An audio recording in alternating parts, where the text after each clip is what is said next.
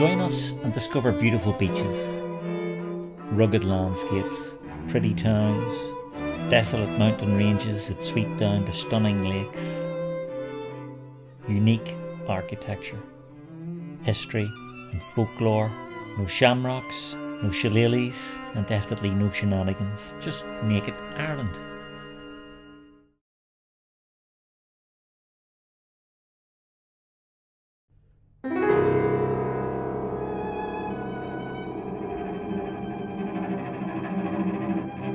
Crossing the peace line into the Loyalist part of West Belfast, leading to the Shankill Road, we see that the Union Jack suddenly features in the murals here, which commemorate battles and campaigns of the First World War.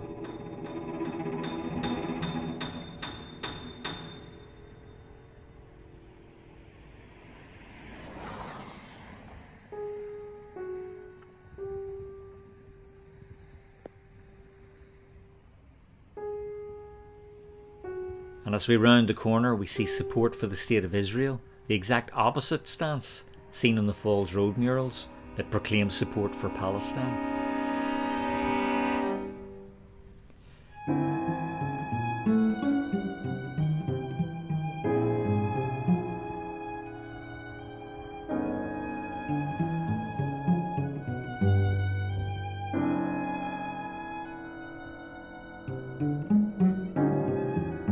Moving into the housing estates on the Lower Shankill, we are left in no doubt who's in control here.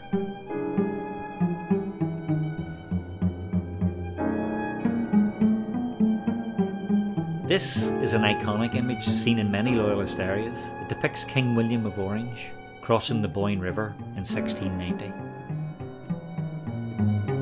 More recent conflicts are celebrated here too.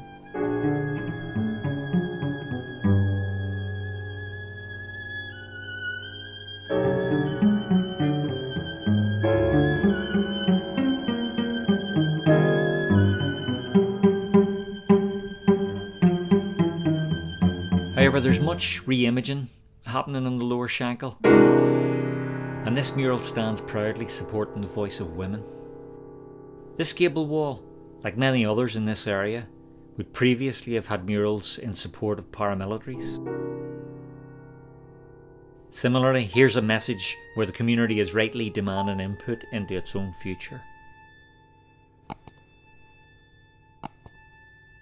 The Lower Shankill Angels mural shows young people from the area posing in the style of a movie poster.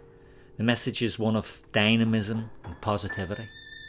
Again, this replaced a previous paramilitary mural showing the H-blocks. A little further along we see another re-imaged gable wall, this time recalling an incident in 1969 when local children found a hoard of gold sovereigns while digging on waste ground. Many paramilitary murals still exist though. This one commemorates leading UDA member William McCulloch, who was killed by the INLA in 1981.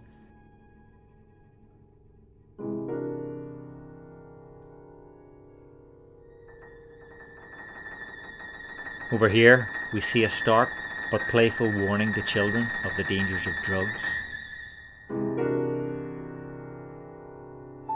If this film has been informative or useful, please subscribe and give it a like. Here's a mural that celebrates the history of the Shankill.